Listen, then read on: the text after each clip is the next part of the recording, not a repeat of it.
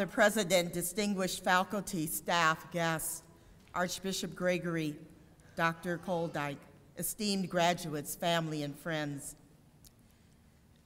It is indeed a privilege and an honor to be on this dais with Archbishop Gregory, who has been a dear friend for many years, and it was under his leadership that the Office for Black Catholics was established here in Chicago, giving African American Catholics a visible voice in our church. I want to thank Father Senior and Catholic Theological Union for bestowing this prestigious honor upon me. I stand here before you tonight filled with awe and humility. I must tell you that when I received the letter from Father Senior informing me that I had been selected to receive this honorary doctorate in ministry, I could not believe my eyes. I said, why me? What had I done to deserve to be honored by this prestigious school of theology? But then I heard a small voice inside of me saying, why not you, that your God may be glorified? To God be the glory for the things he has done.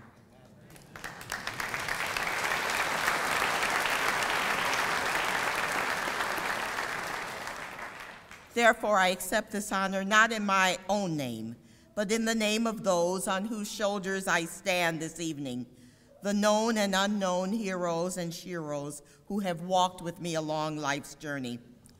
My beloved parents, Robert and Marcella, who with quiet dignity taught me early in life to stand for what was right and just, who left their faith denomination when it would not accept any children of color in their schools. The Sisters of the Blessed Sacrament, who were my first teachers and brought me into the Catholic faith. A dear friend, Sister Evangeline McSloy, who first invited me to active ministry, recognizing my gift for proclaiming God's word and encouraging me to become a lay minister. My religious congregation, the Daughters of the Heart of Mary, who walk with me and encourage and support me. Father Michael Flager, who has inspired, mentored, and encouraged me to speak truth to power. Bishop Raymond Geddard, who after the horrific beating of a young African-American boy by 3 young men who were graduates of our Catholic high schools, had the courage to appoint a task force to make a recommendation to the Archdiocese to proactively address the institutional and systemic sin of racism in the church, which ultimately led to the establishment of the Office for Racial Justice, and His Eminence Francis Cardinal George, who appointed me to serve as his executive assistant, allowing me to serve at the highest levels of the administration of the Archdiocese. All of these people were placed in my life by God to fulfill his plans for me.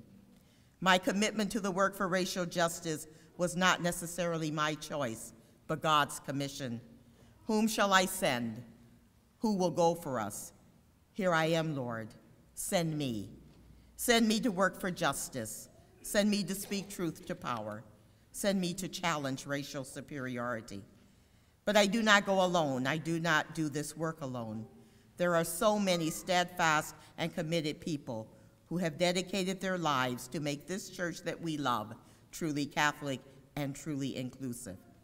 Without them, without the continued commitment of Cardinal George to address the sin of racism, without institutions like Catholic Theological Union, that is a wonderful collaborator in this work for racial justice, I would not be receiving this honor this evening.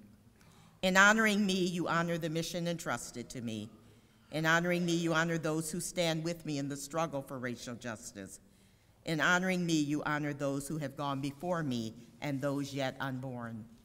In honoring me, you honor the life and legacy of Father Augustus Tolton and all African American Catholics who bore the degradation of racism, yet remain faithful in a church that all too often remains silent in the face of injustice.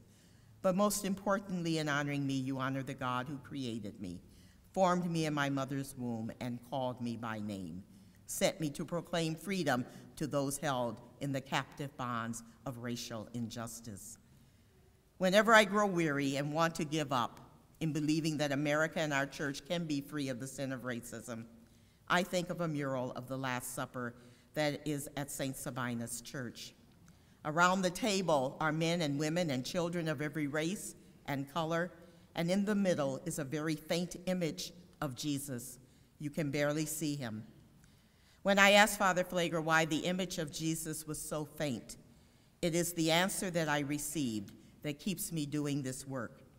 It was simply this: until everyone is welcomed at this table, Jesus cannot come into the fullness of his glory.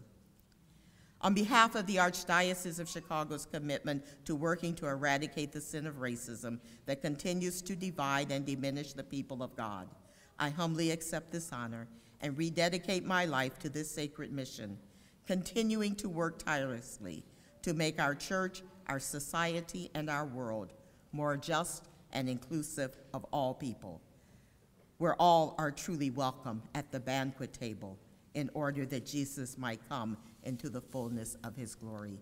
Congratulations to our graduates who have worked very hard to achieve your dreams and goals.